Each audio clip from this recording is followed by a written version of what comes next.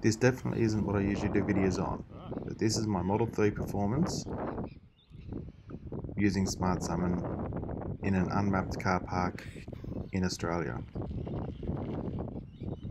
The first one, which I'm showing now, was done using my phone, which the GPS was working just fine on. And you see that What the fuck? this was our first test in this car park. You see it got here, a little bit unconfident at the end, wiggles around a bit, but it made it to where it was meant to. And then it's just another clip of me mucking around with it. So what we did was we parked it and we went inside, did our shopping, and then we decided to make it come and meet us. So this is maybe the fourth time we used Smart Summon in this car park. Now, this is also the first time that we had to drive past a car. Now, again, it's worth noting this car park's not mapped, so it's just doing it purely off what it can see. So you can see that it drove up okay, but once it got near the car and the crossing, it just slowed down to a snail pace. It was going the wrong direction and then it just slowed right down. Once it got past those, I suppose we'll call them issue points, it sped back up and then it drove to effectively where I told it to stop. So I told it to stop actually on the crossing. It got to the edge of the crossing and then just stopped. Now this is a video in a different car park from the inside. So my wife was recording this and I was setting it up to the other end of the car park.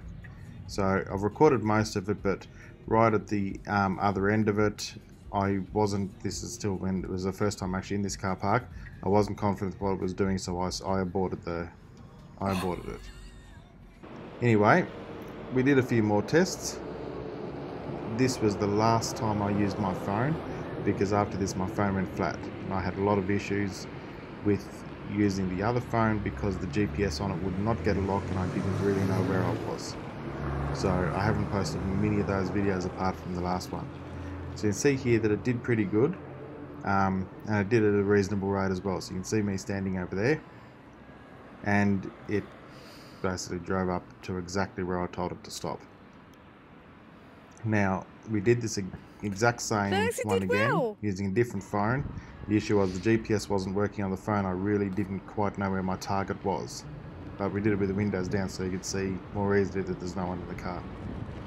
So where it stopped was exactly where it was meant to stop, but not where I actually wanted it to stop because of the target being wrong on the phone. And you can see again it drives at a decent speed. It stays within the lines of where it's meant to go. It gets to where it thinks it's meant to stop, and it stops reasonably smoothly and happily. Now I've noticed every time it gets to the end, it always does that little wiggle. So that's Smart Summon in Australia.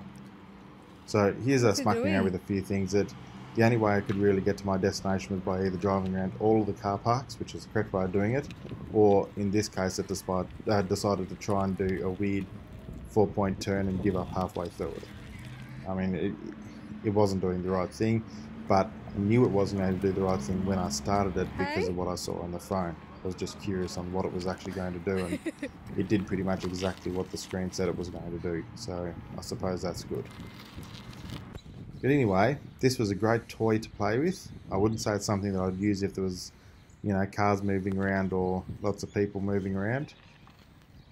But it's definitely something that's safe to play with at this stage, and to be honest, if we use it safely and we muck around with it, it's just going to give more data to Tesla, which is going to mean that the system's going to work better quicker. And this is definitely going to be something good in the future, but right now the biggest issue is that if you summon it to you, when it gets to you, you have to walk over to the car. It's sitting in the middle of the driveway, and then you go to open the doors and the doors won't open. It seems that there's nearly 5 seconds after it comes to a stop until you can open the doors, which is a bit it's a bit slow realistically if you're summoning it to you and there's lots of cars trying to come around. So at the moment it's not quite usable, but it's awfully close. It's awfully close, and yeah, we'll definitely muck around with it more. Looking forward to this getting better. Anyway, thanks for watching, guys. I'll have more OP stuff soon, but yeah, look, I've been busy. This has been my main car for quite some time now, so I just haven't had the time to get back onto OP, but yeah, soon. Thanks, guys.